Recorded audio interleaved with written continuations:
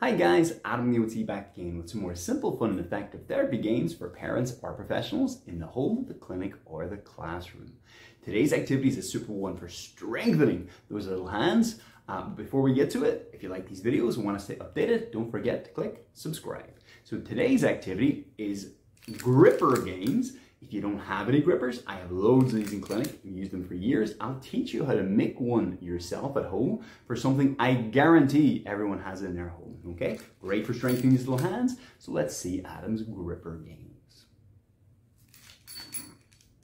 So for the gripper games, these guys are super because they provide even pressure. The child has to hold that strength in their hand. So you get a lot of this time under tension with the muscles.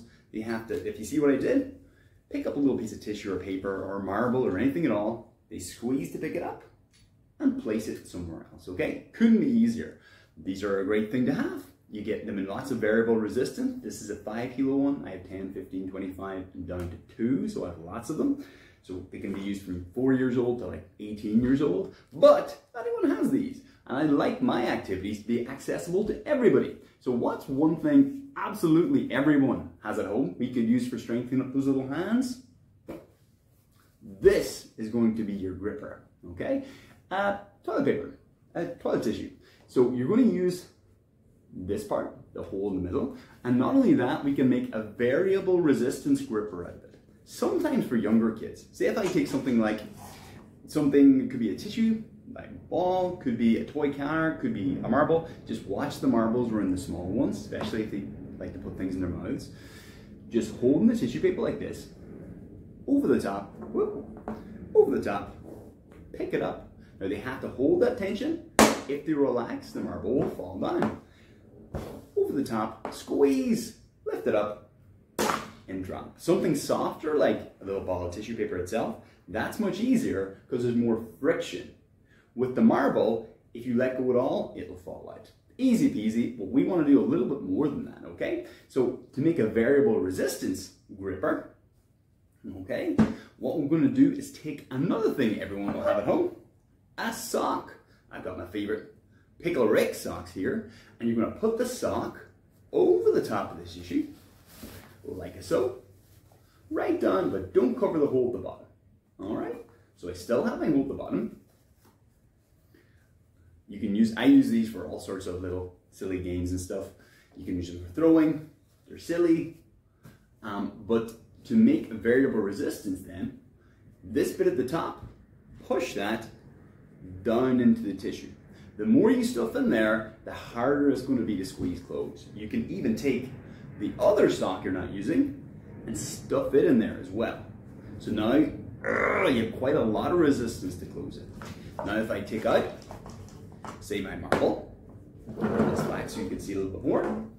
It takes quite a big squeeze and hold that pressure and then drop it down. And the last thing I would do to make this a kind of a fun little challenge game for the older kids, I do a game called Flip and Grip. I'll have a receptacle. I'll have maybe like 3 items. 1, 2, 3. They're going to roll around the table, but I don't mind. And what the young person has to do is flip the tissue, and every time it lands, pick it up, pick one of the guys, and drop it in. Then they have to flip it again. Oh, they have to get it to land. There we go, again. So it's a little race against time. Flip, got it. And that's flip and grip. Okay, so it's just toilet tissue, sock over the top. If that's enough pressure, fine. Otherwise, stuff the rest of the sock inside. Still not enough pressure. Stuff another sock inside. And it's a fun little pickle rag. A fun little homemade hand strengthening fellow that absolutely everyone can make themselves. Okay? That's it, guys. That is the homemade gripper. And that last game is called Grip and Flip. And that's all from me and Pickle Rick. Remember, if you do like these videos and want to stay updated, just click subscribe. Any questions? I love getting your questions, so please do let me know in the comments and I will get back to each and every one, okay? But for this week, building those strong little hands for scissors and handwriting and all those great little jobs. That's us, AdamTheOT.